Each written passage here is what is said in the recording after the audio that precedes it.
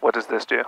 This activates, well, if you wanted vectors to final, I would hit approach and make sure that it picks up the glide slope.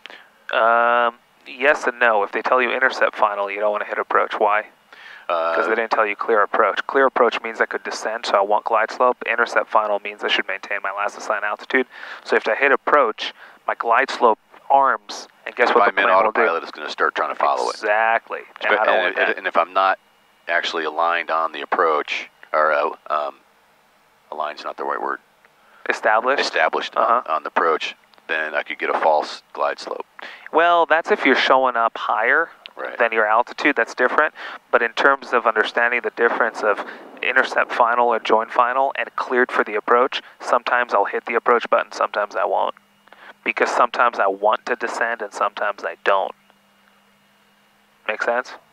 Cool.